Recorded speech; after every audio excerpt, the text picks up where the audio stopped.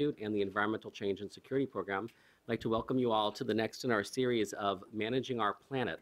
Our efforts here, which have been spearheaded by a joint advisor to both organizations, Tom Lovejoy, who's a professor at George Mason University, as well as an important official in the Heinz Center, and also on the Board of Advisors for the Brazil Institute, has been formulating for a while the idea that essentially we've missed out on saving the planet 1.0, and now we're looking at the beta approach to 2.0. How do we really deal with the fact that we kind of missed our first off-ramp to do things the right way, and we're trying to work our way through and muddling into the 21st century. And so oceans has been a recurrent theme both at the Managing Our Planet series, as well as at both at the Wilson Center and George Mason University. So we're really excited to be returning to this topic again, to look at the state of the oceans in the context of our guest today. I would also note a few technical points. One, we're live webcasting this, so if you are asking a question, please make sure you grab a microphone so we can hear your questions. Secondarily, we got a Twitter going here, so if you tweet questions or answers, I'll be trying to look out for questions. The hashtag is Managing Our Planet, and we'll try to keep up on that when we move to our discussion stage. With no further ado, I'd like to hand the mic over to Paul Schopf, fellow professor at George Mason University. Thank you, Dan. Yes, so today we're going to address the state of the oceans. Recently, the International Panel on the State of the Oceans has come out with a report. Is it almost annual report? They come out reports every so often. And this report has recently come out, and we thought it was a good time to take a look again at the state of our oceans and the issues that it's facing around the world. We have with us today Libby Jewett, who is the director of the Ocean Acidification Program at the National Oceanic and Atmospheric Administration, NOAA, and Karen Sack, who is the senior director for international oceans at the Pew Charitable Trust. We have outside here bios of details, so we don't delay you here with a bunch of reading of everything's here. You're certainly welcome to go through that and hear that. So what I thought I would do first is give a little discussion as a physical oceanographer and climate scientist, kind of what the ocean's going through with the climate change that's going on and how it's responding physically. And then Libby will tell us about how that results in ocean acidification and how we have a real problem with ocean acidification going on right now.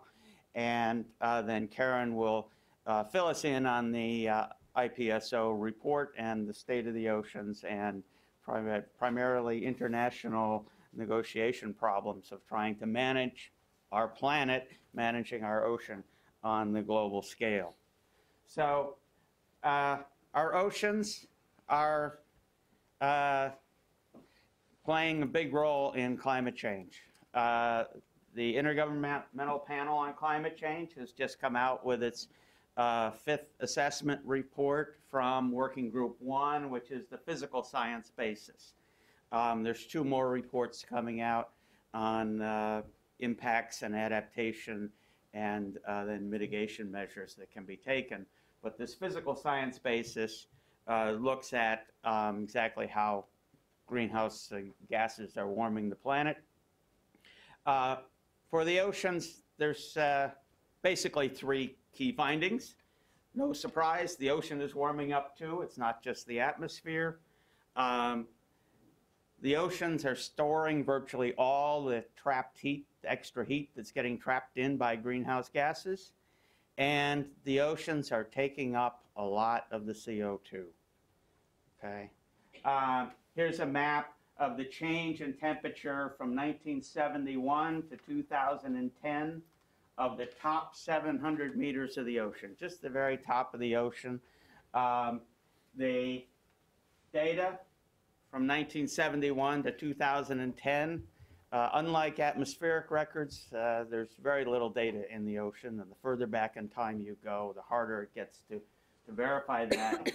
Fortunately, we have reasonable data from the early 70s on for the upper part of the ocean, and we're seeing warming throughout the ocean, especially in the North Atlantic.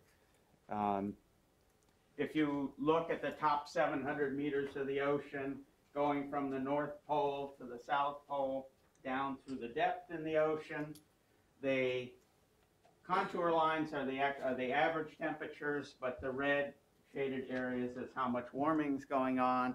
And so what we're seeing is that in the tropics where we have warming, it's very shallow, but as we get up to 60 north, where the cold water is coming out of the North Sea and up by Greenland, we're getting a lot of warming going down into the ocean. It's spreading down and spreading through the ocean. But if you look at the really deep ocean, below 3,000 meters, we're even seeing warming all the way down in the bottom of the ocean, especially around the Southern Ocean, where the deep water is being formed around the ice around Antarctica. This data, it's very small change. 5/100ths of a degree is the dark red. Okay, so it's not very much change in temperature, but there's an awful lot of water. There's a lot of heat. Data is a real problem here. These lines are the hydrographic surveys that are used to make measurements that deep in the ocean. There aren't too many of them, but from that we can make these estimates. They seem to be hanging together. But if we look now at the total heat that's been trapped from anthropogenic greenhouse gases, we can ask, where's that heat going? And this is the heat that's been accumulating since 1971. And the light blue is in the upper ocean. The dark blue is in the deep ocean. The white is the heat that's gone into melting ice. The brown is how much gone into warming up the land surface. And this little bit here is the heat that's gone into warming up the atmosphere. Okay? So the atmosphere is getting warmer than anything else. The temperature's gone up the most, but very little heat. 93% in the oceans, 3% into the ice melt, about 3% into the land, and the 1% into the atmosphere. So, thank you, oceans. You're taking up a lot of the heat. They're also taking up an awful lot of the CO2 that's been released. It's estimated that 545 gigatons of carbon have been released between 1750 and 2011 from anthropogenic sources, chopping down the forests, burning coal, oil. Of that, 545 gigatons, about 155 gigatons can be accounted for as increased carbon in the ocean from those sources. So the oceans taking up about a third of the CO2 that we've been dumping into the atmosphere. That's the kind of state of our knowledge as of the IPCC report from September of how the oceans are responding to the climate change. This physical change, taking up the heat, changing the temperature, is a minor perturbation, but it has major consequences. And I think this taking up the CO2 is what Libby can now talk to us about as to the serious consequences of what happens to that CO2 when it gets into the ocean. So, Libby? Should I stand? What do we prefer? Whatever seems to, I think, standing can- looks like it works, but if you're comfortable, please feel free. I think I'll sit. We'll see. We're going to switch over. And while you're switching, I just want to note, so Paul had mentioned the IPCC Working Group 1 report, How which to do this. just came out in the last month. And one of the new developments within that is that ocean acidification is now recognized. And there were a number of major bulleted points in the summary for policymakers that points this out. So I just want to draw that to your attention. I'm not going to be addressing the IPCC report today as much, but so without any further okay. So we did, I'm not going to go over this again too much, but just point out, as Paul said, that approximately 26 to 28% of all anthropogenically generated carbon is going into the ocean each year. So the ocean is providing us with a service, and for decades, there had been predictions that this was going to have ramifications for the chemistry of the ocean. However, many people sort of scoffed at that, including my professors, and I did a PhD not too long ago, who said, the ocean can just keep buffering and buffering and buffering. And well, now we know that's no longer the case. And so I'm actually going to try to avoid going into the chemical equations here. Sometimes that people start glossing over when we get into that. So, but I am going to go into some of what the ramifications of this is. So just to reiterate, we're now at levels of carbon dioxide in the atmosphere that are beyond measurements for at least the last 400,000 years, if not much longer than that. As you can see, 2013, way up on the top of that chart. So NOAA is actually involved in both oceanic research, but also atmospheric research, and it's through our Global Monitoring Division that we are collecting CO2 measurements in air around the globe, and all those points around the globe are where we are actually doing sampling on a regular basis. And so this is a great animation, basically showing on the upper left-hand corner the Earth breathing over time. And so the reason that the curve goes up and down is that there's basically, when there's a lot of foliage in the northern hemisphere in the summer, there's a lot of uptake of carbon dioxide, and then in the winter, it's letting that go. And so you have a regular breathing, but the important thing to note is that it's not just going up and down, but it's slowly inching up. And in the right-hand corner, so I'm going to go back, now we'll focus on this, is the measurements of that, the levels of carbon dioxide in the atmosphere, and then the blue line right below that. So this is the top right, or this is the bottom right-hand graph, but the top of that showing how the level of carbon dioxide in the ocean is increasing directly as a result. And then in the bottom section, you're seeing the measurement of pH is directly correlatedly decreasing simultaneously as the increase in carbon dioxide goes up.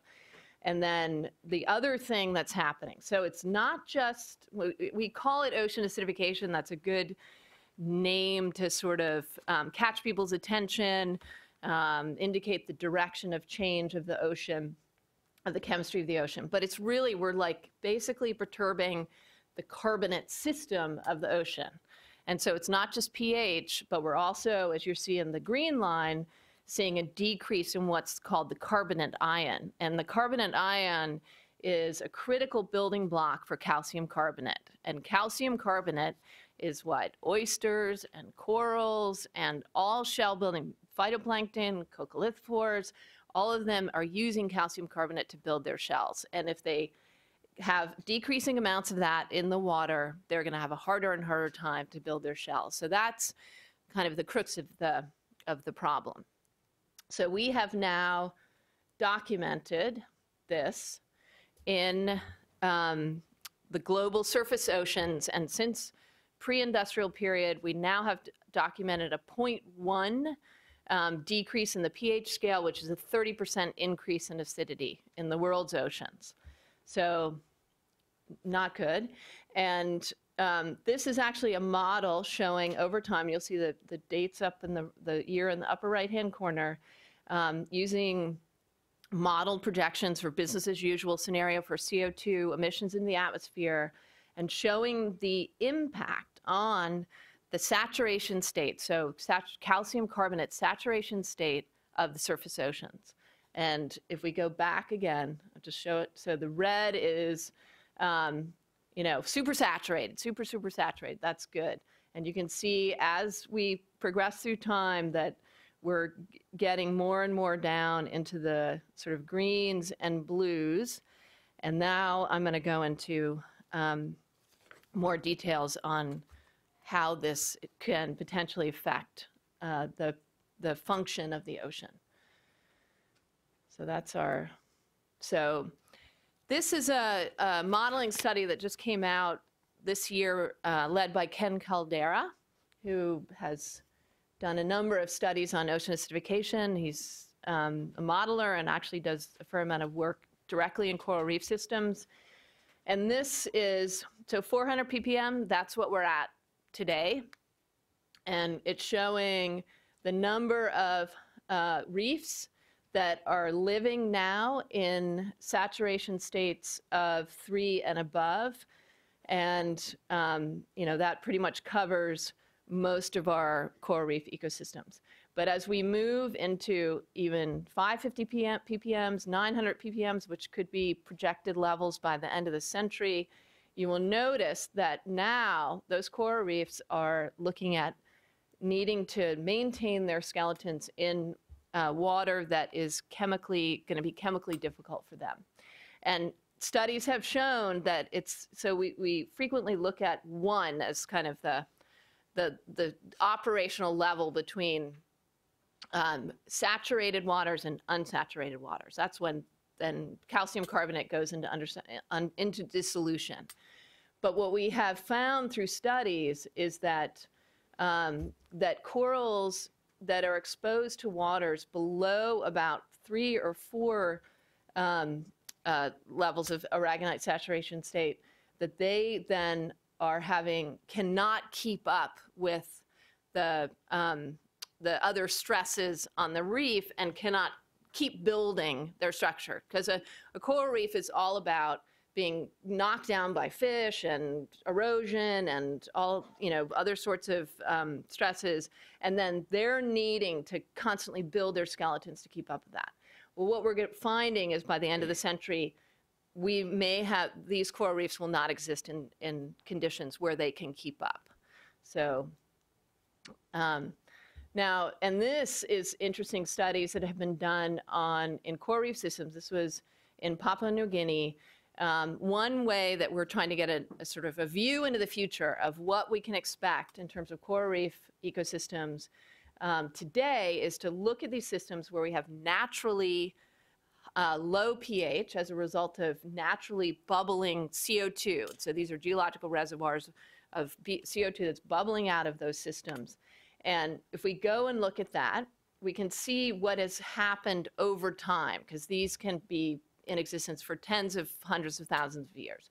And so if we look at, a distance away from those systems, and then we snorkel in or dive in towards the center where the CO2 is coming out, you can see the amount of diversity that you lose.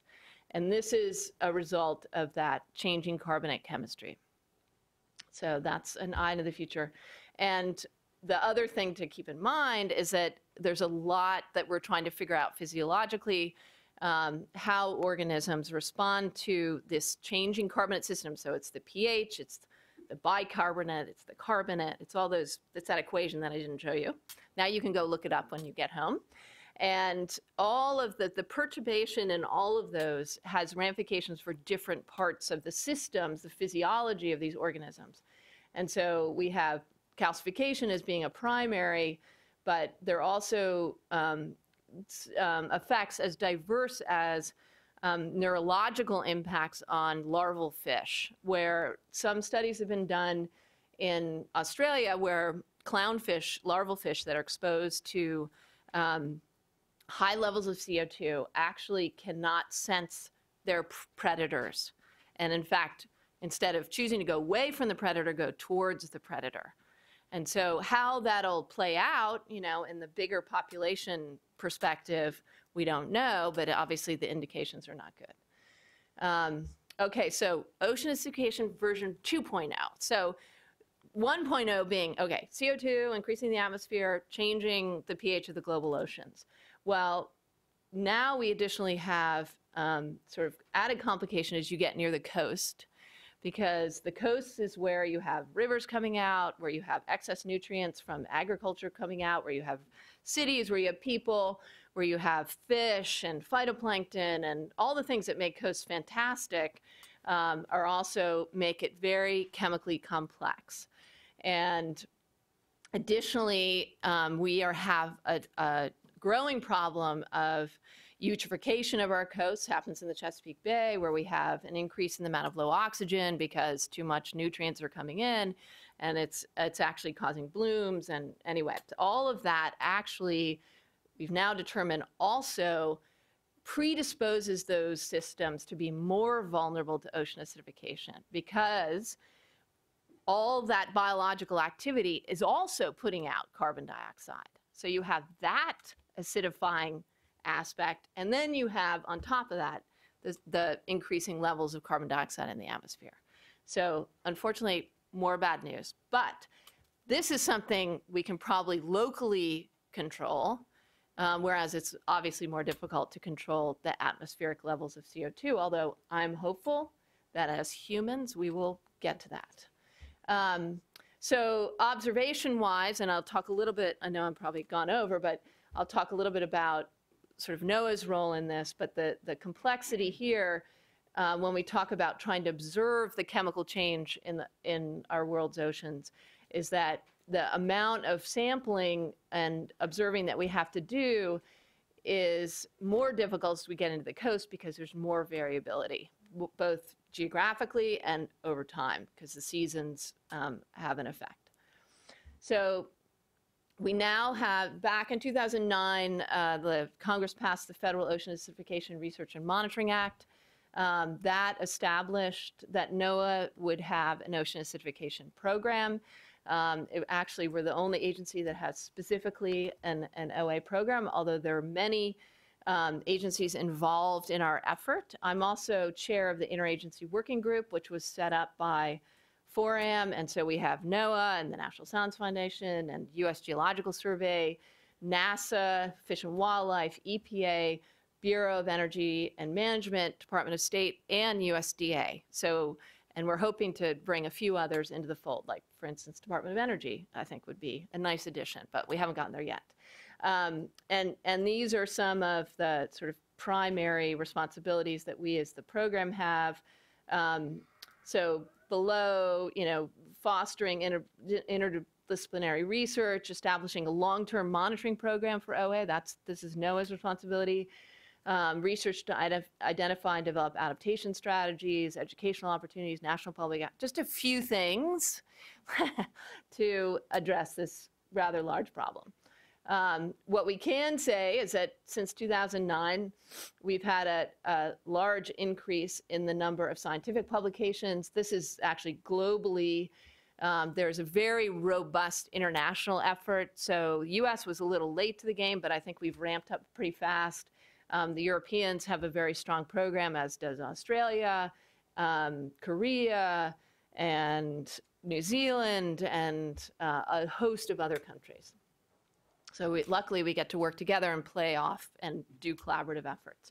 So within the NOAA program, we do monitoring, and that's about half of our budget is going into that. We do biological and ecosystem response work. We have very strong focus on data management and sharing our data, not only across the US, but more broadly internationally. We have a nascent modeling program, although I think this is critical to inform the sort of bigger mitigation strategies. We're involved in adaptation strategies and education and outreach.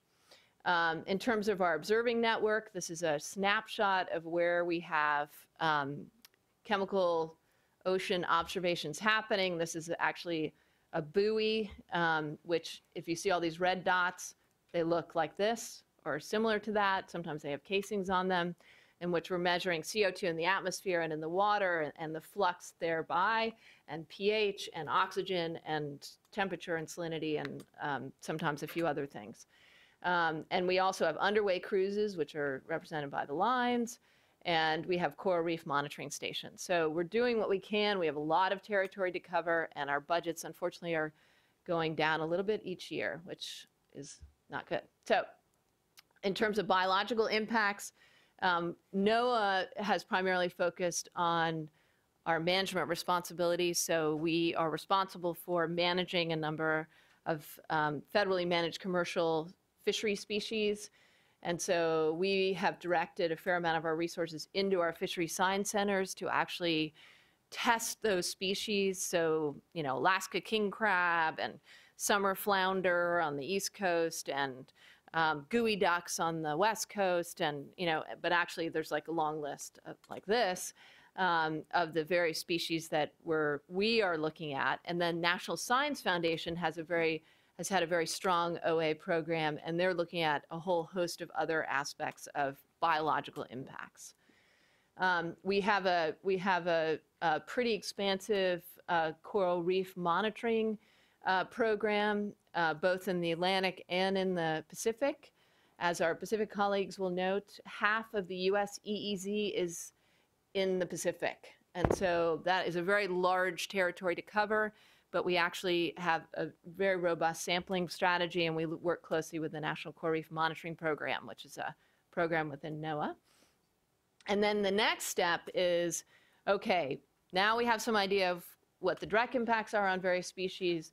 Where do they live? What's happening chemically in those areas? How vulnerable are those populations as a whole, those marine populations? And then additionally, how vulnerable are the communities that rely on those economically? And so we're trying to push our research all the way to, can we predict the socioeconomic impacts and what is the vulnerability of certain communities? So we were doing that in Alaska, and now I am going to push on to a very specific example. So one that you may have heard of, and which sort of brought a lot of attention to ocean acidification, is what's happening in the Pacific Northwest off the U.S. West Coast, particularly Oregon and Washington. And this is a result, this is ocean acidification, but as a result of the current systems, the way water moves off the West Coast. The northern West Coast is primarily an upwelling system, which means when the wind is blowing from the north in the summer, particularly, the water is then pushed offshore, and as a result, it pulls water from deep down up onto the coast. And traditionally, that's been awesome because it brings all these nutrients up. We have really good fisheries there. Actually, I'm going to go on. Well, I'll go there. So this is actually some modeling work, but also we do surveys on the West Coast that are predicting, as we look over time, the level of undersaturation, again, of those calcium carbonate minerals off the West Coast. And this is actually the whole West Coast, but the red is an indication of the percent undersaturation. So that's the bad side of the scale of the surface waters on the West Coast. And one thing that we've been able to measure in situ on our cruises this summer is actual dissolution of sea snails that find themselves in those undersaturated waters. And so these are actual pictures, and these are called pteropods, and they're critical, early, low on the food chain, but they're very important in, for instance, this diet of Pacific salmon. And so we have measured that. We don't know the ramifications population-wide for this, but we've actually documented it in situ. But now I'm going to jump forward and say, okay, we have those upwelling waters off the West Coast. Well, in 2005, 2006, oyster hatcheries, there are 3 primary oyster hatcheries in Washington and Oregon State on which the rest of the oyster industry in the Pacific Northwest relies for their hatch spat in order to have a thriving oyster industry. They buy the larvae from the oyster hatcheries and then grow them out, okay? In about 2005, 2006, those hatcheries began to experience massive mortality, and they didn't know what was going on. And they thought it was bacterial infection. They thought it was viruses. And they did all the tests they needed to do for that, and it wasn't that. And then they thought maybe it was oxygen, but it wasn't oxygen. They knew that. They can control for that. Then those scientists in the industry had the opportunity to hear a talk by a NOAA scientist, Dick Feely, who's one of the premier scientists in this field, in which he was saying, ocean acidification thing is real. We might potentially be seeing the impacts in the very near future. They're like, oh my God, this is it. This could be the problem. And so they invited the scientists to come in and start testing the water that they were pulling into their hatcheries. And it turned out that in those periods where they had massive mortality, the waters that were coming in were upwelled waters from very deep in combination with surface water, corrosive waters now, that were affecting the livelihood of the larvae. And so once they knew this and could put it together, they then could use predictions about when that upwelling water was coming in. They could either shut the gates so the water wasn't coming into the hatcheries, or let it in, but add buffer to the waters in order to allow the oysters to survive. And they've actually brought the industry back. And they now are our biggest proponents in terms of the benefits of research and observations in order to protect the livelihood of these of oysters. So this is actually showing a very good paper came out that was actually led by one of the oyster hatchery scientists. Additionally, Washington State has gotten very active and has written a number, actually had what was called a Blue Ribbon Panel on Ocean Acidification, a very intense process, very short process, in which they had policymakers and scientists and NGOs and a whole range of people come together and figure out what are we going to do. They proposed it to the governor. The governor signed an executive order and then proposed a budget to respond to ocean acidification. They now have an ocean acidification center at University of Washington, and they are funding monitoring for the industries. So that is one kind of local adaptation success.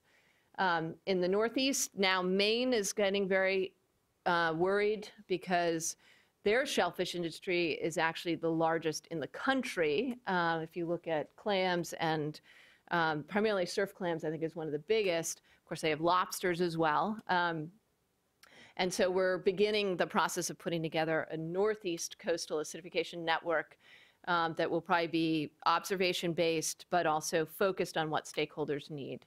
So that's sort of the long and short of my talk. OA is a direct chemical response to the rising atmospheric CO2.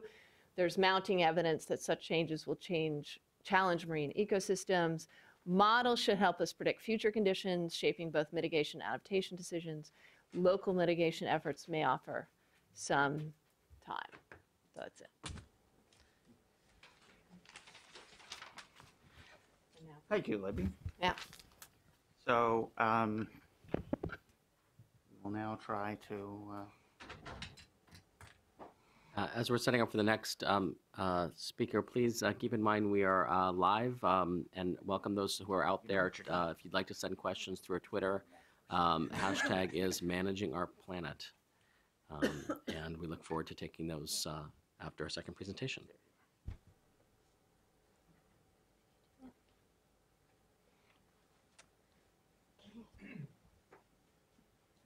Finally, someone who doesn't use a Mac has more technological skill. It's very exciting. Doesn't happen often. So thanks very much for hosting this panel. I think the first thing I have to say is a disclaimer, which is that I am not a scientist. So any of the scientific words or references in this document have been gleaned from other people, and if I misinterpret them, then I'm sure Libby will correct me, and I apologize in advance.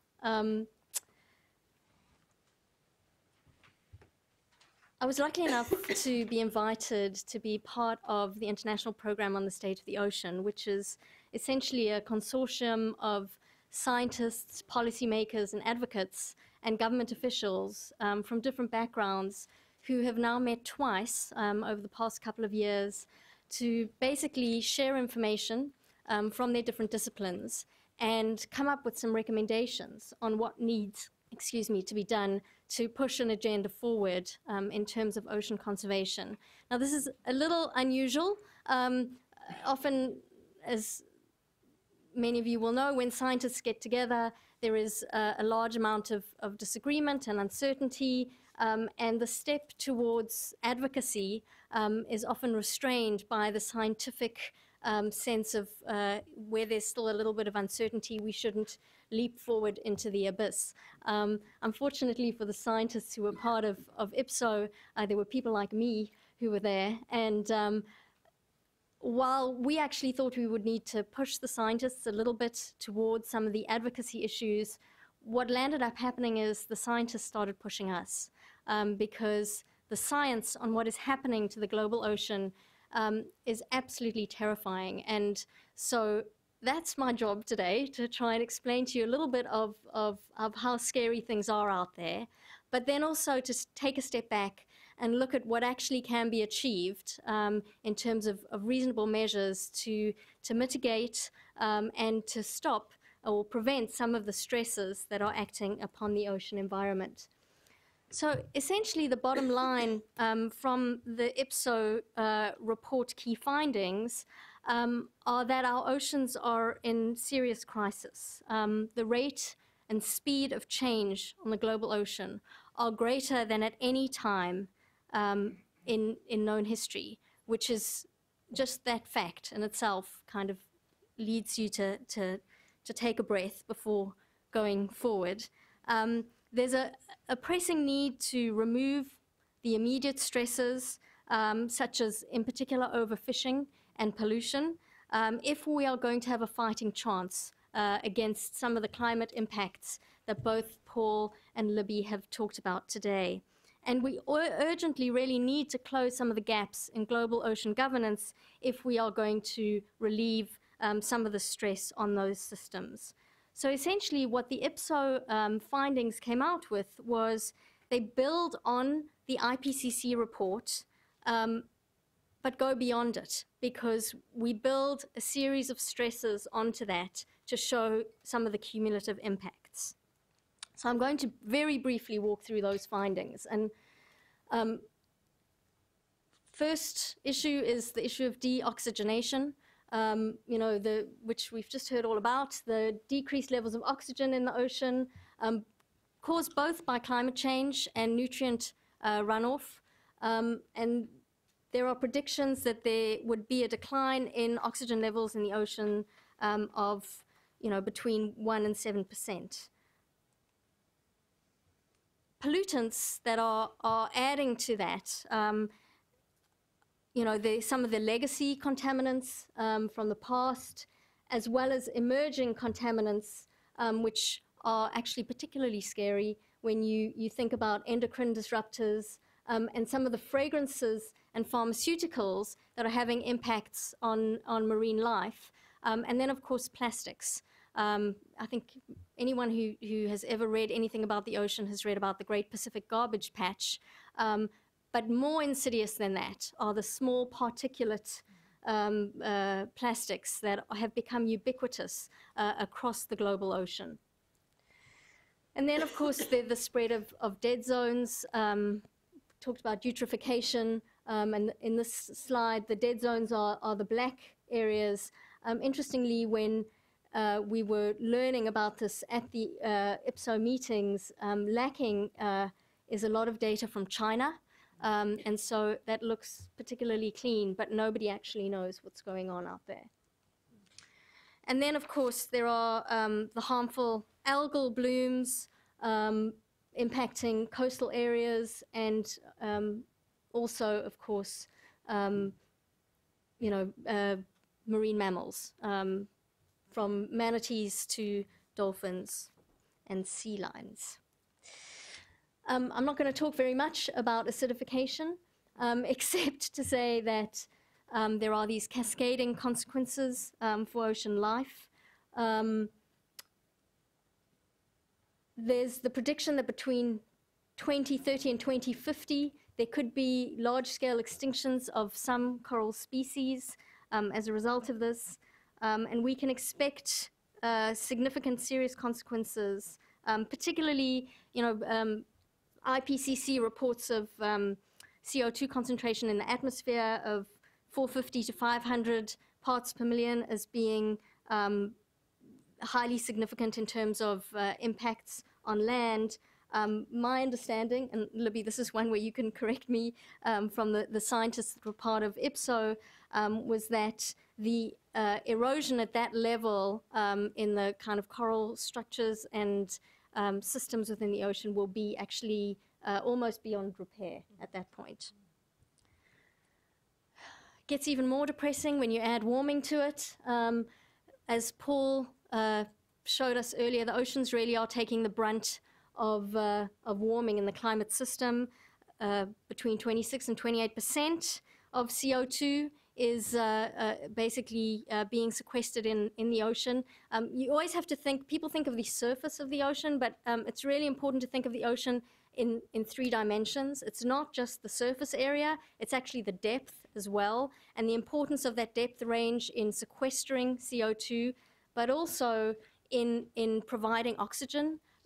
Every second breath that we take comes from the ocean, and so the combination of our oxygen, our oceans becoming condensed with CO2 and reduced oxygen has severe implications. We've got predictions of the disappearance of Arctic summer sea ice by 2037, the increasing stratification of ocean layers leading to oxygen depletion, and the venting of methane, which is becoming an increasing issue, particularly in the Arctic seabed. And that's a factor that's really not even discussed in the IPCC AR5 in much detail. But all of these impacts together are resulting in increased incidences of low oxygen events.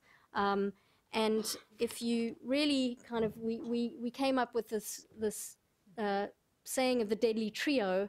The result is cascading consequences, meaning resulting in inhibited productivity and efficiency, altered food web dynamics, the expansion of pathogens, changes in nutrient and oxygen supply, and changes to ocean temperature and chemistry. And I think one of the important points that Paul very briefly glossed over on one of his graphs was the impacts on deep ocean waters in the Antarctic. Pretty much all of the nutrients supplied through upwellings to the major coastal ecosystems around Africa and Latin America come from the currents that flow up through those upwellings into those coastal areas. And as those upwellings or the nutrient flow becomes impacted by this deadly trio, the potential impacts on food security in those regions could be absolutely devastating. I'm always told as an advocate never to use words like devastating, but unfortunately in this scenario it really is something that, again, the scientists were using. Thankfully, there is some good news. Our oceans are very resilient, but it is imperative that we need to help the ocean to maintain some of that resilience, and that means focusing on those stresses that we can abate in order to move things forward. So the single most direct impact that we as humans have on the ocean ecosystem is through industrial fishing and overfishing. Overfishing isn't just a threat to biological diversity. There are significant food security concerns. About 85% of global fish stocks are fully exploited, overexploited, or depleted. 90% of the large fish, the tunas, the swordfish, are gone. They've been overfished. That means, in a language I speak better, there's only about 10% left. around the world. And there are some scientific estimates, though these are disputed, that by 2050, global commercial fisheries could be in collapse. Why that's important, I'll get into in a little bit in terms of some of the food security issues. But just remember, in some of the maps that we saw earlier, the concentrations of a lot of where people are highly dependent on marine life as their primary source of protein are in the tropical belt in the middle. And as the oceans warm, the expectation is that fish will begin to migrate into more temperate areas as they follow the temperature of the water, which means that those folks who are most dependent on fish as their primary source of animal protein are going to be the ones who are in most trouble. Why we focus on the industrial fishing fleet is it's because it's the one that the North and developed countries have the greatest control over. There are about 1.3 million industrial fishing vessels fishing the oceans with incredibly sophisticated technologies. The idea of a wiry fisherman and his yellow slicker setting out for a few days to catch some fish for the local market is no longer something that's workable, really, particularly in areas beyond national jurisdiction, beyond the 200 nautical mile zone. And essentially, as a result of economic incentives such as subsidies, the result has been literally that there are too many vessels catching too few fish. And the fish stocks on the high seas, which really until the 1950s or 60s were fully protected no-take marine reserve, so that would have been 64% of the planet. Now there is less than 1% protected. And I'm hoping this next slide is going to work. This is a kind of catch reconstruction from the Seas Around Us project to show how fisheries have expanded since the 1950s, with the dark red being the year maximum catch.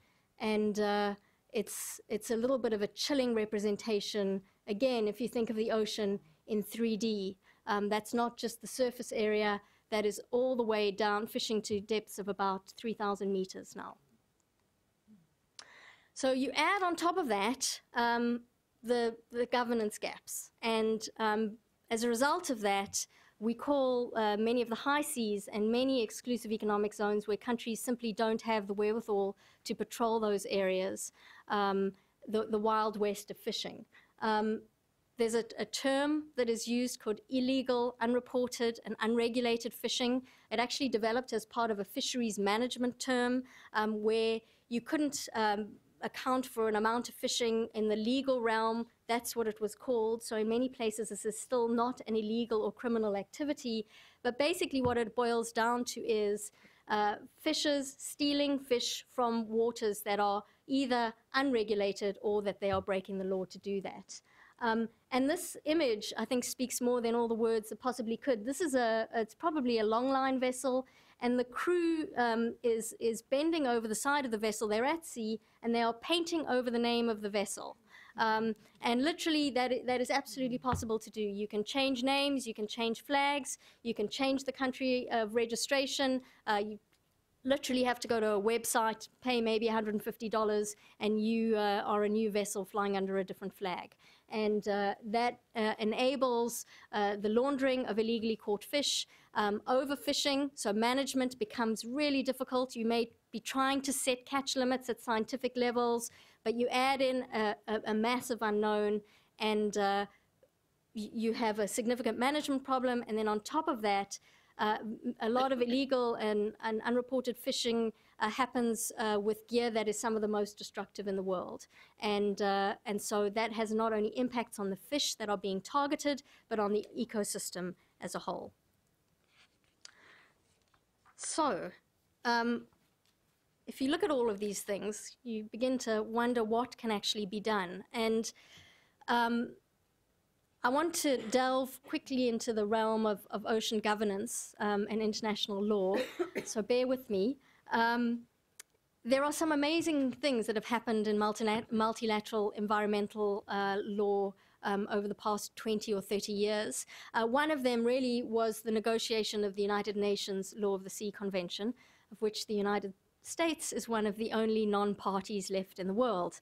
Although the US actually implements practically every part of the Law of the Sea Convention, and in many ways much better than some of the countries that are parties to it. So it's a little odd, but there it is. And essentially, the Law of the Sea Convention is a constitution for the ocean. It sets the framework for how activity should happen in different parts of the ocean, and it outlines which parts are part of the territorial waters of a country, part of what we call the exclusive economic zone, over which states have certain rights to exploit natural resources, and then what is that area beyond national jurisdiction, the high seas, which is really the global commons. It doesn't respond to every issue, just like the US Constitution doesn't deal with every issue out there, but it provides the framework with which you could address new and emerging issues. The result of the implementation of the Law of the Sea Convention has largely been the creation of sectoral management structures, which I'm going to get into in a second. The other result has been a focus on the rights and freedoms enshrined in the Law of the Sea Convention rather than on the responsibilities that go with those rights and freedoms. So on the high seas, you have the freedom of navigation and the freedom to fish. That freedom to fish has been something that has been held as a kind of law writ large. The concomitant responsibility to protect and preserve the marine environment has kind of been brushed aside. And that is one of the major issues on the table at the moment in discussion at the United Nations. When it comes to fisheries, what's happened, and I'll just step back a little bit. I'm not going to go through the whole alphabet soup of international ocean governments, and it literally is an alphabet soup. But for any of you who do go and get this slideshow, in the speaking notes, some of that soup is dispelled so that you can just see in terms of pollution issues, in terms of shipping, and in terms of regional seas conventions, what's out there.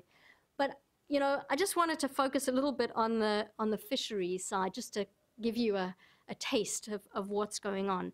So there are about 46 different fisheries bodies that have been set up to manage fisheries around the world. About 18 of those are called regional fisheries management organizations and have been set up to manage fisheries on the high seas, or with fisheries that are straddling or highly migratory between high seas, areas and EEZs. And essentially, those organizations were set up to work out for states to cooperate, which they need to do under the Law of the Sea Convention, but the cooperation is in how you divide up the fish stock pie, not how you manage sustainable fisheries for a future in the context of a healthy ecosystem. And this is one of the major problems right now, because while in other elements of international law there is much more of a focus on the precautionary principle and the ecosystem approach, the conventions that underpin some of these regional fisheries management organizations are all about getting the fish out of the water. And so there's a huge push to try and update those convention texts, but that takes a long time. And obviously, all of those regional management organizations are only as strong as the member states that are party to them make them. And so if the member states don't want them to change for whatever reason, they remain the same. So these are some of the issues on the table at the moment in terms of international and global ocean governance.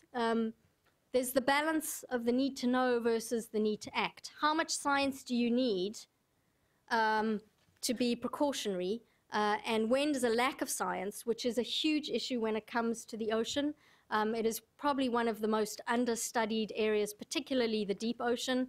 Anywhere, in fact, the saying goes, there's more known about the surface of the moon than there is about the deep seabed. So how do you deal with that balance of what you know and what you don't know, and taking action versus inaction? How do you manage in an area which is part of a global commons and there are different sectoral interests? So there's fishing versus shipping versus other potential types of extraction emerging, such as deep sea mining, particularly rare earth metals. That's the new kind of thing of the future for all of our cell phones and other technology. There are a lot of rare earth metals on the surface of the seafloor. What happens when those start being exploited, and other things such as biological prospecting. You know, a lot of the organisms that are out there have interesting potential pharmaceutical uses, and there is no regime in place to regulate that. What do you do when it comes to regional versus global management? And what does regional mean? Does that mean regional that fits political boundaries, or should it be defined as regional in terms of ecosystemic boundaries? So the Antarctic Treaty, for example, goes out to 60 degrees south, but its sister convention, which is a fisheries convention and actually one of the more progressive ones, the Convention on the Conservation of Antarctic Marine Living Resources, goes out to the Antarctic Convergence. So it follows the biological lines rather than the lines drawn on the map. If we want to update the Law of the Sea Convention, how do we do that? Is it possible to do it? Since that convention was negotiated, there were already have been 2 what are called implementing agreements to certain parts of the convention. One on developing a regime for deep sea mining under the International Seabed Authority, and a second, which is the UN Straddling and Highly Migratory Fish Stocks Agreement, which is supposed to underpin all the management of those fish stocks. Those are, you know, the very, very valuable fish like tunas, and that regime is supposed to underpin the way regional fisheries management organizations run their management structures, but they haven't quite necessarily meshed up together. So do we need a third implementing agreement under UNCLOS, potentially to protect high seas biological diversity? I mentioned the new and emerging uses, and then the question of enforcement. How do you survey, control, and enforce what's going on in an area that is far, far away, out of sight, and in many cases out of mind? So coming out of the IPSO group, but also from discussions that are going on at the UN and in various fora internationally, the question becomes, how do we ensure a living ocean, particularly when we add the issue of this deadly trio? And the most important, simplest thing that you could actually do to ensure a living ocean would be to keep the oceans as healthy as possible. And how do you do that? You get rid of some of the most direct stresses that are unnecessary. So overfishing and destructive fishing are 2 of those. You create areas that are fully protected, just like national parks on land. Marine protected areas, particularly fully protected areas, the science is now showing that they are absolutely crucial in restocking marine life, in building resilience to change, particularly climate change, and in rebuilding some of the fish populations and coral and other organisms that have been impacted through overfishing. In fact, there's a great anecdote from the Indian Ocean where around the Chagos Islands, which actually became the first fully protected marine reserve in the world, of over 640,000 square kilometers after the Northwestern Hawaiian Islands, which was a bit smaller. But that area, when the tsunami hit, was much more resilient to damage because it was such a healthy ocean ecosystem. And then making sure that where there are fisheries, they are sustainable, so applying precaution, applying the ecosystem approach, and then making sure that monitoring and enforcement work along with those. So as part of IPSO, I was part of the group that looked at the governance issues that needed to be addressed. We looked at the pros and cons of 3 potential opportunities, really soft change through the United Nations General Assembly. The General Assembly passes resolutions each year on oceans and the law of the sea and sustainable fisheries. This is really soft law, it's non-binding, but it has been effective in the past. For example, the DriftNet moratorium, as well as the extensive work that has been done to kind of restrain high seas bottom trawling. have all come through the General Assembly, but it's a very long process, and again, it's soft law, it's not binding. Then we looked at if we enhanced kind of the regional approach, and we looked at regional organizations, and instead of them simply being regional fisheries management organizations, we could get the precautionary principle and ecosystem approach enshrined within their convention text. We could get the application of those principles so that there would be the closure of vulnerable areas, perhaps the requirement that fishing is only, just like in the US under the Magnuson-Stevens Act, there's a requirement to end overfishing, so you set sustainable catch limits and you stick to those, and then of course you need monitoring and enforcement. And then we looked at a kind of far more ambitious overhaul of the system. And our conclusions were actually that while in the short term it would be more costly and difficult to completely overhaul the system, the long-term benefit for the ocean and for the planet as a whole would be much enhanced by overhauling the system in such a way that you could protect marine life with the precautionary principle and the ecosystem approach built in, and a recognition of these other stresses on the marine environment. So what we suggested in this third option would be a new implementing agreement under the Law of the Sea Convention. So it is an overhaul, but it's using our constitution to adapt and change to new circumstances. And essentially, you would build up the global infrastructure for high seas governance so that it could, number one, ensure that you could establish high seas fully protected areas, so take areas of the ocean and put them off limits to fishing. And there's already a process underway to identify where those most highly biodiverse areas are. Of course, those are the areas that the fishers like to go the most, so it's rife for conflict. But we have to do something. We can't leave our oceans as they are with less than 1% fully protected. And that number is even reduced for the high seas, where there is only one fully protected area in the just near the South Orkney Islands in the Southern Ocean is the only fully protected area of the high seas today. That would need to be meshed with a global high seas enforcement entity. Interpol has recently become involved with fisheries enforcement. They have established a group called Project Scale under their environmental crime program, and are beginning to look at how you deter and criminalize illegal fishing. But there has to be something much broader than that. We have to make the playing field even. We have to stop those vessels that are stealing the world's fish from doing so, and make sure that there is food security for those folks who are dependent on fish as their basic animal protein. And within that argument go a whole lot of other security threats as well. The Mumbai bombers, for example, used a fishing vessel to launch their attack on Mumbai.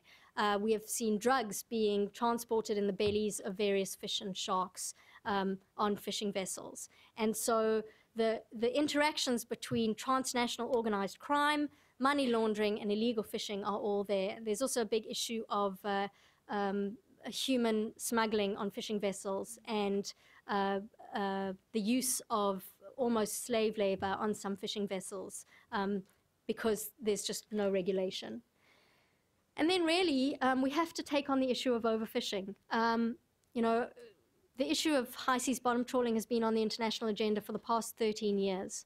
And while the majority of countries were actually in support of a UN moratorium on high seas bottom trawling, that effort was stopped by a few countries with a large interest in a bottom trawl fleet. And we can't continue to manage our planet in that way. We've got to get rid of negative subsidies. We've got to and that's how we get rid of the overcapacity. The European Union at the moment is going through a huge debate on reorganizing the way that they manage their fisheries. But there are elections coming up in Europe, and when it comes to the question of subsidies, politicians don't necessarily want to take money away from those folks who vote for them if it's going to keep them happy.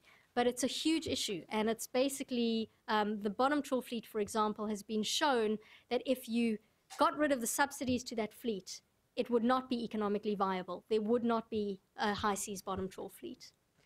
And, you know, as I said, combating illegal fishing becomes part of that. So there are things we can do, and there are things that the international community is motivated to do. The key now is to motivate the political will to achieve those goals. There's a new initiative that folks should be looking out at, which actually the IPSO report, the IPCC report have fed into, and it's called the Global Ocean Commission. And this consists of about 17 very high-level political movers and shakers from around the world. It's co-chaired by Mr. David Miliband, who's a former Foreign Secretary of the United Kingdom, President Jose Maria Figueres, former President of Costa Rica, and the Honorable Trevor Manuel, who is currently a minister in the presidency of South Africa. And it's political leaders and business leaders who've decided that they need to focus their attention on developing an action plan for the high seas. It'll be interesting to see if that kind of high-level attention to this issue begins to gain the political traction we need in order to make a change. But I think the wave is certainly growing for that change. And if we want to get past the issues of acidification and warming, which are with us, we need to work on those on land. But at sea, there are very specific things we can do to get our ocean out of peril. Thank you very much.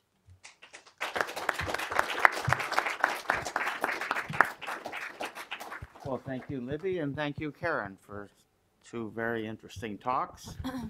At this point, we open the floor to questions, and we'll try to get them around. And we have a microphone. We need the microphone so we can get them on the, here comes the microphone down front. And please tell us who you are and who the question is addressed to. So. Yes, I'm Ed Barry with the Sustainable World Initiative. I thank you for a marvelous presentation. And one wish I would have is that every congressional leader, every legislature should hear this same presentation. And that's sort of also a question, and that is, how are you getting this message into the political mandate, which is all talking about job growth and economic growth and more fossil fuels and everything else? So that's one question. But the other question I'd like to put forward to you, and this is a bit provocative, but I want to say that although I agree with your recommendations, I think you're missing the boat. And that is that the fundamental problem here is that the scale of human activity is just causing multiple pressures, not only on the sea, but also on the land. And do we need to really create a law that governs the sea, or do we need to govern ourselves to fit within the capacity of the planet to support us? When are we going to start thinking about whether or not our species is just simply out of proportion with what the planet can sustain? Thank you. Thank you. Who wants to take the first stab at that? I think that was at you, Karen.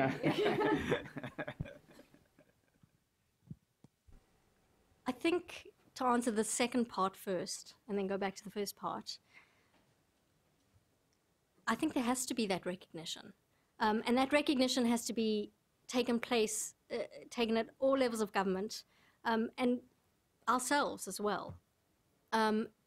And we have to shift what we are doing in order to recognize that the carrying capacity of this planet, you know, has tipped.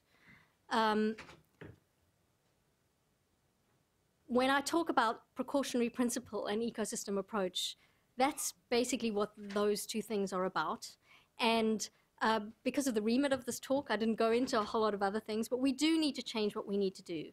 The perspective that we were trying to provide today was, if you are looking at what are the things you can change most simply and directly in terms of impacts on the ocean, then these are things we can change and we can control. And in fact, in US waters, when the Magnuson-Stevens Act was reauthorized and the imperative to end overfishing began to be implemented, we've begun to see real changes in what has been happening in US waters. the challenge is that not every country is like the US. You know, it's always amazing when I hear what NOAA is doing or other US agencies in terms of monitoring, in terms of the science that's going into these things. Most other countries in the world don't have a hope of doing this at all. And so what we need to identify are those things that could be most simply done now. We don't have 30 or 40 years. And yes, it sounds complicated to get a new law under the UN in order to change these things.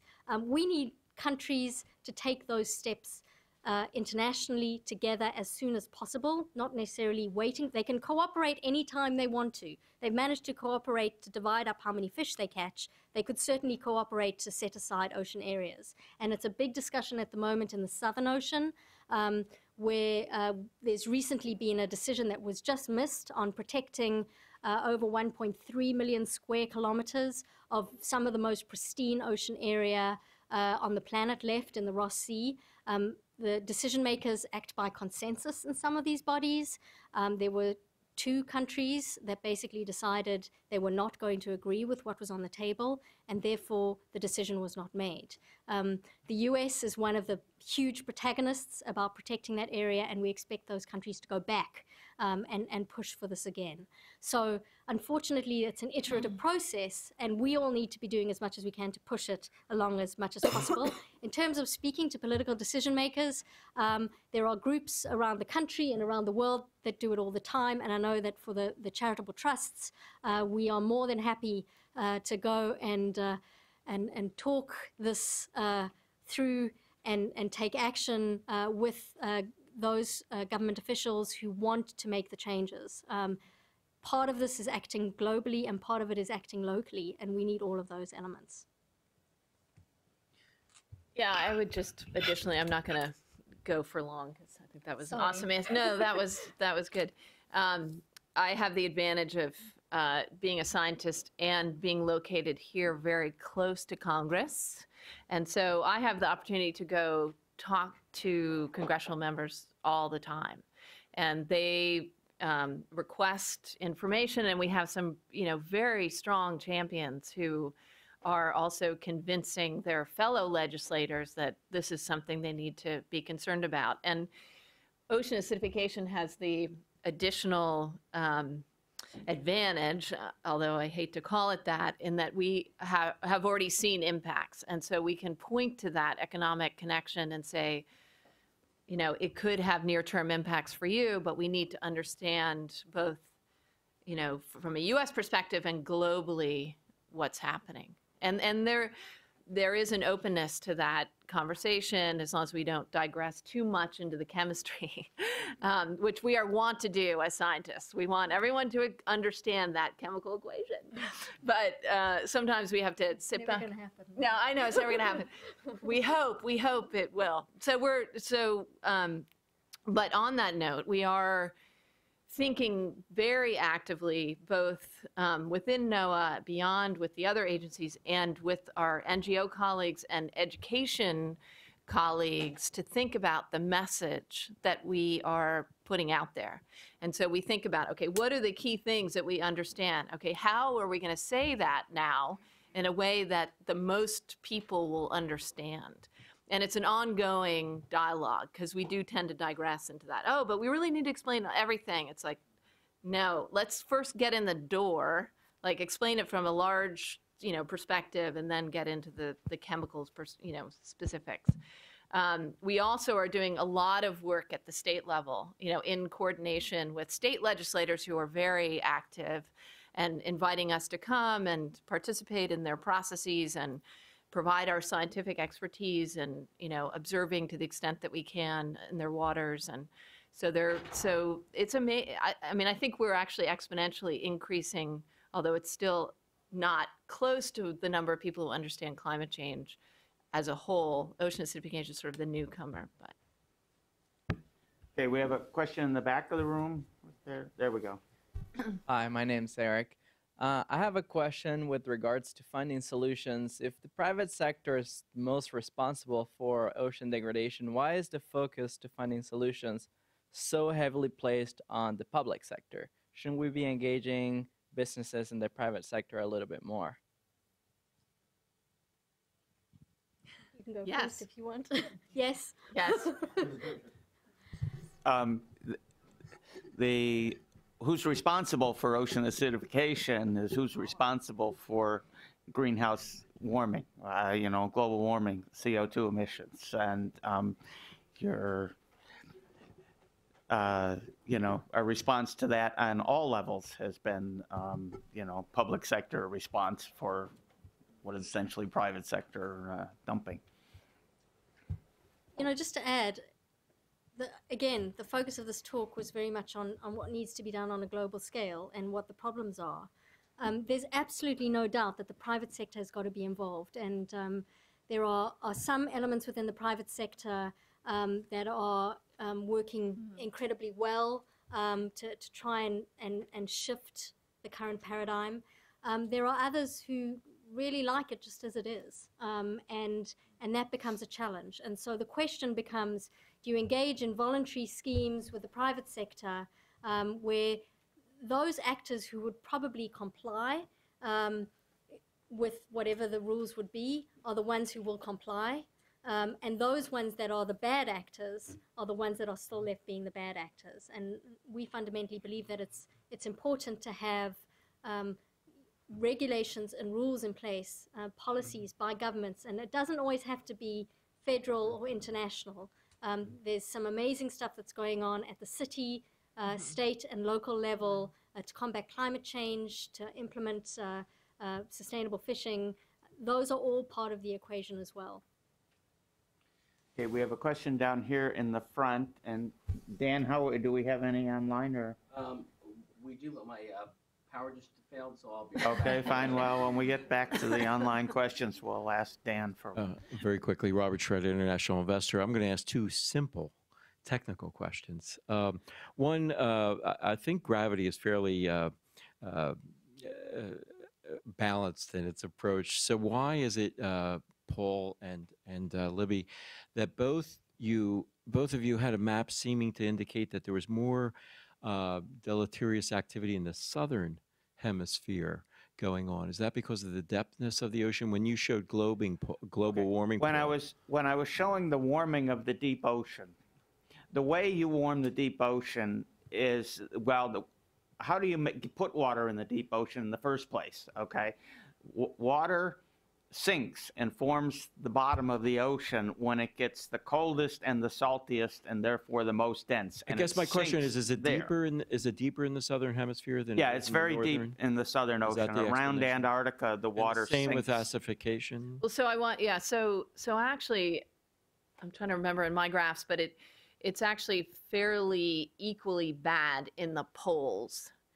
Okay, because cold water just by thermodynamic principles takes up more gas than warm waters. It's denser for one thing. Well, it's denser, but it's just colder, and so it can absorb more gas. It's like the CO2 stays in your Coke when it's cold. Thanks for those non-scientists among us. No, that's helpful. But thanks. So my other smaller question is, you talked about the acidification impacts on a lot of plant and animal species we can see. Right. What about those that are getting more microscopic? How about plankton? How about krill? Really tiny plant and animal life. Do we know what the impact is there? So those SEM photographs that I showed of the shells that were dissolving are actually a very critical plankton component of our oceans. So they're these tiny sea snails that make up, are actually spread throughout our world's oceans and are the bottom of the food chain, close to the algae, but not quite there to the phytoplankton. And they are, we think, in peril because they are actually dissolving in situ when they're exposed to these corrosive waters. And they're responsible for a lot of oxygen. Now, they are not. They're actually eating other plants and stuff. But phytoplankton, so there are phytoplankton that actually protect themselves by putting these plates of armor around themselves. Now, this is all very microscopic. And experiments have been done. So these are Emiliana Huxley, for those of you who want to go look that up. But they're called coccolithophores, and they put these little coccoliths around themselves to protect themselves. And experiments have been done on a range of those sort of different populations. And some, because CO2, I mean, plants take up carbon dioxide. That's what trees do. So plants are taking up carbon dioxide. So it could have a positive effect, but if they're building their shells, it could have a negative effect. And there's actually mixed response on the part of some of those algae.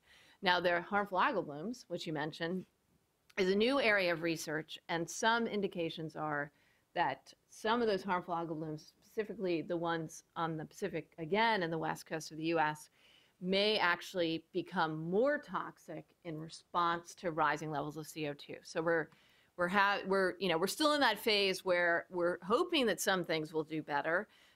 Some things we're either not responding or doing better, and then many more things are negatively responding. And in terms of how it all fits together is still, we're still figuring out. And just on krill, because it's a really important species, Right. whether it's in the northern hemisphere or in the south, this is where you begin to see these cumulative impacts. So it's not just the acidification, but it's also the retreating sea ice, because the krill swarm and breed Feed on the underside, don't they, sir? on the underside of that sea ice. Right. And so as that retreats, the question becomes what happens to the krill populations. And these are the forage species that form the basis of the entire food chain in the Arctic and the Antarctic. And of course, now we humans have just developed this amazing technology. It's kind of like a huge vacuum cleaner. It used to be very difficult to fish for krill because they begin to decompose as soon as you get them out of the water. But there are some companies, particularly from Norway, that have developed some new technology that you can literally vacuum them out and flash freeze them immediately, which is why they're popping up, at your local Costco in little, capsules. Krill. No, little capsules, the krill oil, and they're being fed to farmed fish.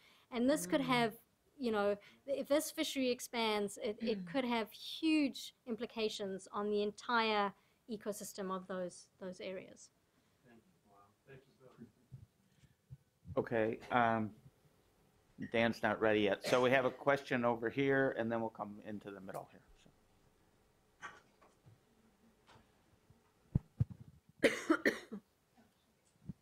I think this question is for Karen Sack. I'm Mike Gravitz from the Marine Conservation Institute. We've been working on marine protected areas for a long time, and are, of course, worried as you are about lots of species extinctions in the ocean, the rapidly changing levels of CO2 and warmth and all the rest.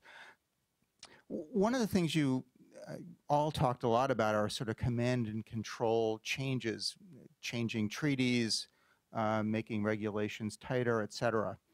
And our question, something we're thinking a lot about in the context of something we call the Global Ocean Refuge System, or GLORIES, is how to give incentives to countries. And so this would concern mostly EEZs, the places they control, not high seas, how to give countries positive incentives, because the negative ones don't seem to be working very well right now, how to give them positive incentives to set aside the MPAs, the marine protected areas, and create them as sort of strongly protected or no fishing or almost no fishing. And so the question is, are other people thinking about this? And if so, what kinds of economic incentives, and maybe they relate to private industries of various sorts, maybe tourism, maybe whatever.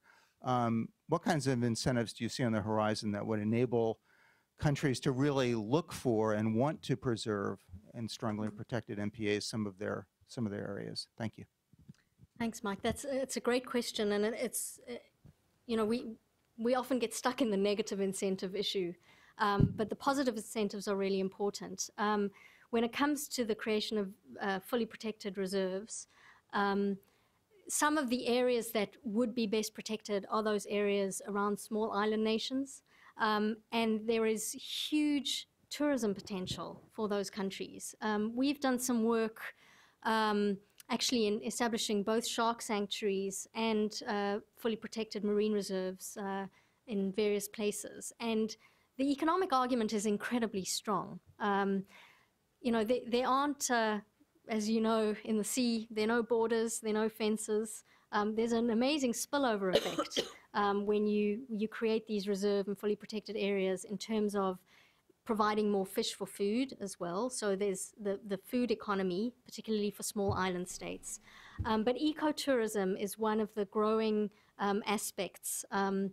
We did a study in Palau several years ago, and we found that the value of a live reef shark, and I hope I don't get the numbers wrong, it was several years ago, is something like over the lifetime of that shark, which is about 15 to 19 years, about $300,000 versus a dead shark, which actually has no value to the economy at all, but on the market the fins could be about $100 or so.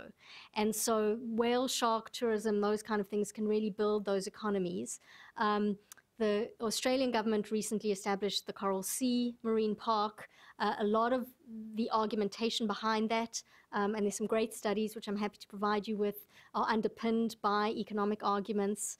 Bermuda is currently looking at establishing a fully protected reserve in its waters. It would leave a certain area just around we're calling it a blue halo, a certain area just around the coast for local fishing.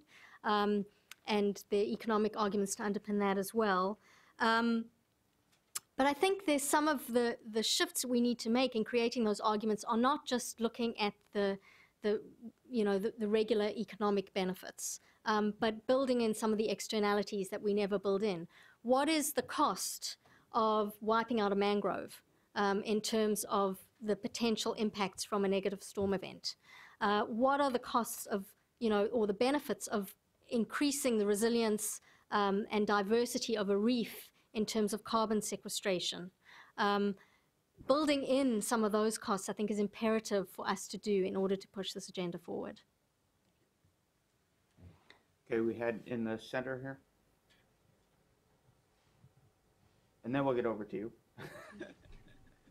Thank you. Sasha Kuashima, formerly the UN Food and Agriculture Organization, now with the US EPA. I have a question for Karen and maybe Libby, if you can shed more light on what do you expect from policymakers on a number of these very complex situations. Many of them are pressures exerted on different sectors. You're trying to develop policies for a certain sector that's outside of, So these kind of issues are very difficult, and you point out all these different conventions and laws which are not readily available for certain policymakers at certain levels of government to recognize that there are these complications and interconnections between whatever they're trying to make. One of the things I wanted to ask you about that hasn't been touched on in terms of overfishing and destructive fishing is the role of aquaculture in this case. And referring to that, China, you say you didn't have all the data on hypoxia. There are a lot of data released through GEF mechanisms and expert panels, and there are a number of hypoxic zones in East China Sea. In fact, if you look at a Google map, you will see the shallow water is not blue, it's very dark, and that's because they have a number of aquaculture facilities there. So there are a number of hot spots and certain policy issues that if you can shed light on the key ones that you think that we could address. Whew, I could be here for the rest of the week. On the sectoral management issues, one of the suggestions that's actually in our paper and that's bubbling around is the idea of regional ocean management organizations, trying to layer some of those sectors on top of one another so that they're not all being organized separately. There's no single unifying body where you can sit down and talk about issues impacting the ocean and actually get decisions made at the moment. There used to be an Undersecretary for Oceans at the UN, but that post was done away with. So the question is, could you re-empower some of the UN secretariat structures so that you could bring in more transparency, you could bring in greater accountability so that all of these regional organizations are held to the same standard, and you don't land up in the current situation where, you know, a vessel can go forum shopping. If they're caught out in the North Atlantic, they can go to the South Atlantic, and then they can move, you know, to the South Indian Ocean, et cetera, et cetera. So how do you begin to get rid of some of those sectoral differences and make sure that there's a level playing field, potentially through requiring that there is more accountability at the UN would be one. Those folks who don't think the UN achieves very much, of which I am certainly not one. I think on the oceans, the UN is absolutely essential to taking the agenda forward. You know, there have to be a number of different mechanisms, but we've somehow got to get these different fora talking to one another and having the same rules in place, so that you can't evade the rules by moving, which is what vessels do.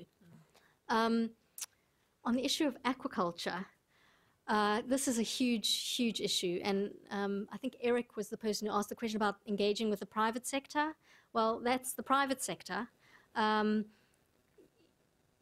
One of the challenges with aquaculture is, what do you feed those fish that you're farming? And if they are carnivorous finfish, like salmon, you are feeding them other fish that you have had to take out of the ocean ecosystem in order to feed them so that we can eat them. So that's one terrible impact. There's also the issue of what's happening in coastal areas. And I think this is something that really has to be focused on in great detail, particularly when we look at acidification and climate change, because of the importance of those coastal areas, particularly mangroves and coral reefs, as buffer zones for storm events. We can't just ignore those things anymore. And I think at some point, countries who have authority in those areas have to make some serious decisions about what is more important for the food security, the resource security, and the national security of the people who live there. I think some of the policies that have been undertaken, and I have to say Pew actually doesn't currently work on aquaculture, so this is me speaking personally, they've been very short-sighted. And the result, if you look around the coast of Chile, if you look at what's been happening, you know, as you said, in China, in Thailand with shrimp farming, they've just destroyed entire ecosystems, picked up and moved into the next place. And I think it's really important that issue begins to be looked at as farming not being the answer to the food security issues, but actually being an additive stress to the marine and coastal environment, which is not going to help with long-term security. Can I just add one point on that for aquaculture? I think you're right, and I think that the coastal systems are where we would deploy aquaculture industries and where they are. However, it depends also on whether you're looking at fish or you're looking at shellfish or oysters and mussels, which actually have a very beneficial impact on ecosystems by taking in the phytoplankton that may be overproducing in a eutrophic system. However, especially, and I just want to make this point because I didn't in my presentation, the west coasts of our continents are particularly vulnerable to ocean acidification because of this upwelling phenomena. And Chile, which you mentioned, has a very robust aquaculture industry, and they are very worried about ocean acidification as well. We actually don't even know what's happening on the west coast of Africa because we don't have any observing systems here, and yet they also are very reliant on aquaculture and shellfish and maybe native shellfish. So, you know, there's a lot that we need to understand, and I'm actually one of the co-chairs of this new entity when we talk about international frameworks, which currently is not sitting under any of the UN bodies yet, but we're interacting with them, called the Global Ocean Acidification Observing Network. And we've gotten recognition in the Rio+20 documents, and you know, so there is an understanding, and we actually presented on this at the UN informal consultative process on the law of the sea. So we're getting information into all these UN documents, thinking that if we just spread it out, at some point something's going to take, and we'll get some action items. But we're pulling together scientists and governments and all of these other frameworks through Global Ocean Observing, et cetera, to try and build a network that can provide global information and local information about what's happening with OA and what might be happening so that they will know what's happening and perhaps can use that information to decide where to place aquaculture facilities, from a shellfish perspective. So. Okay, we have one right there, and then Dan will have one. So. My name is Bianca DeLille. I'm an environmental media consultant. And my question was also on aquaculture, but it was slightly different. Is the fact that there's aquaculture taking the pressure off politicians to do anything about controlling, deep sea fishing, destructive fishing, and all that, because there's fish in the grocery store and no one's pressuring them? I mean, go to the grocery store now, there aren't any wild fish very often. Yeah, I mean, one of actually, this should be a question that goes back at you, which is one of the biggest challenges in working in this field is you walk into a supermarket, you walk into a fish market, you go to Japan and you go to the fish market there, you go to Spain, to the markets, they're absolutely full of fish. The question is the makeup of that fish changing? And one of the interesting pieces of information that's beginning to come out is that some of the folks who are actually becoming most concerned about the state of the ocean are the people who are buying that fish, particularly the small restaurateurs who are having to shift what they're doing because the fish is disappearing. Now, the challenge becomes, how do you use that in order to shift what's going on? And for us, Daniel Pauly from the University of British Columbia coined this term of fishing down the food chain and fishing down the food web. And we've seen this in Alaska. We've seen it in the Southern Ocean. We've seen it everywhere where, as you fish out one species, I mean, cod is the perfect example, right? The cod have still not returned to the Canadian Atlantic. So what have they done? They've shifted the fishery entirely, and they, are fine now that the cod are not coming back. But the fishery has changed, the ecosystem has changed, and it'll never change back again. I think part of this is where the private sector can become involved. And there are groups, I know, Greenpeace, WWF, the Monterey Bay Aquarium, it just goes on and on. They've all got little fish cards and procurement policies. I think those things are very important to put some pressure on the retail sector. There are times when the retail sector should be saying, no, we will not stock fish that has been bottom trawled. We will not stock fish where the biomass has been reduced beyond a certain amount. Those are the kind of things that we need to see starting to happen, and we as consumers need to ask those questions.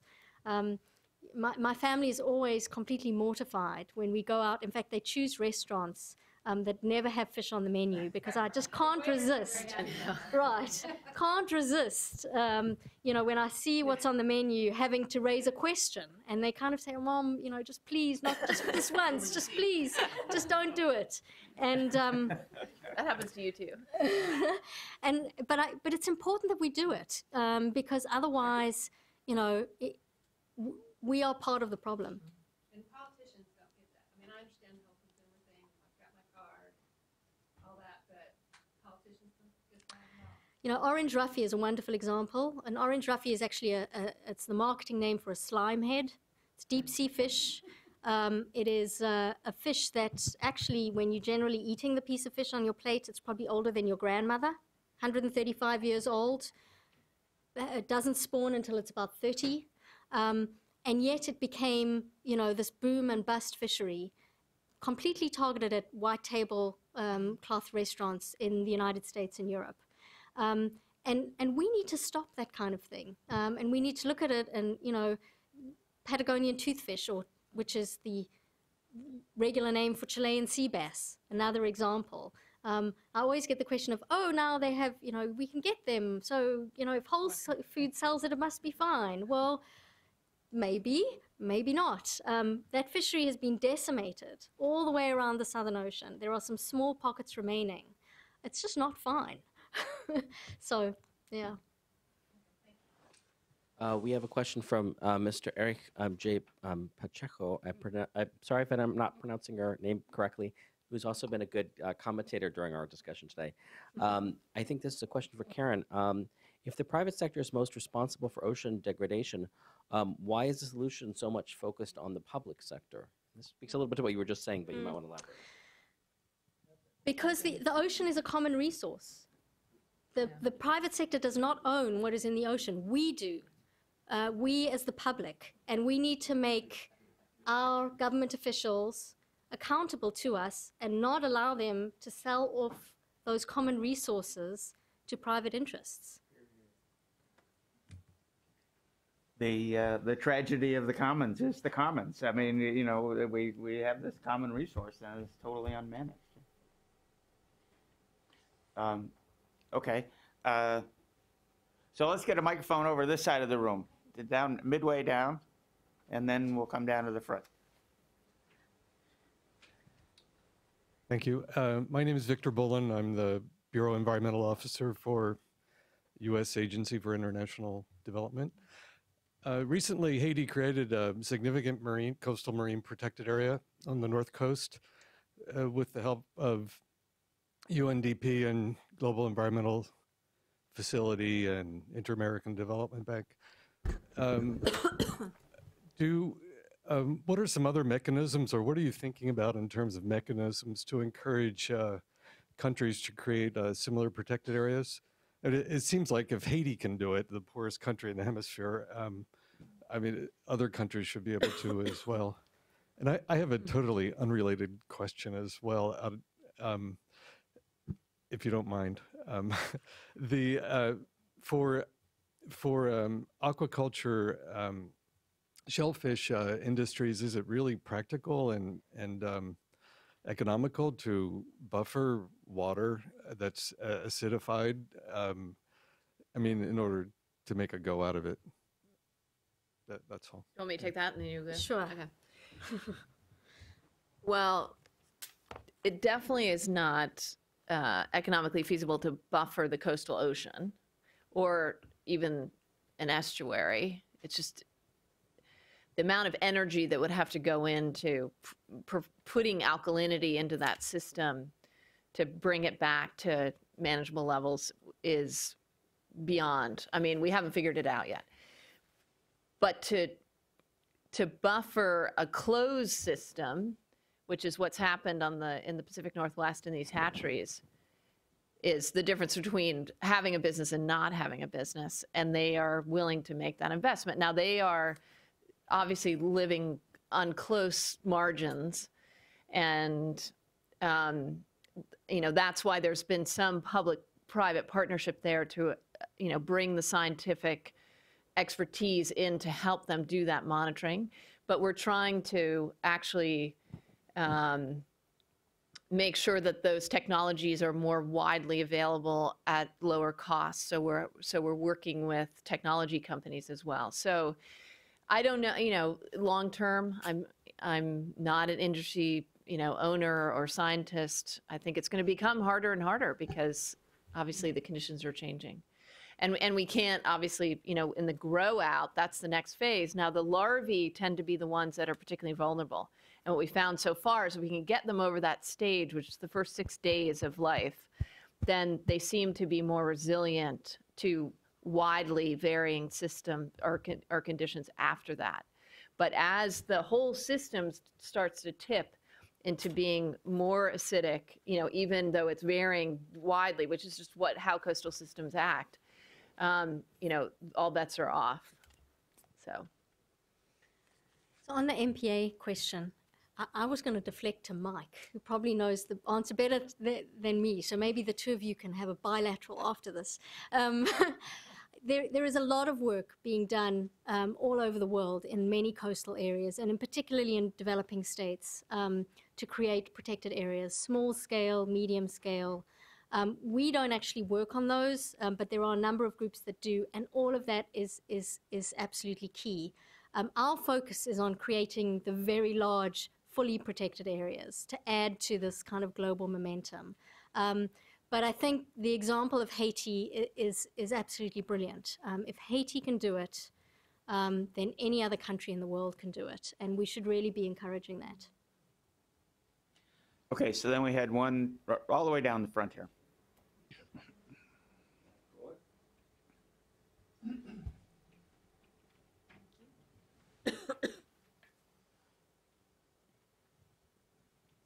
Hi, I'm Hugh McElrath. I'm a retired naval officer.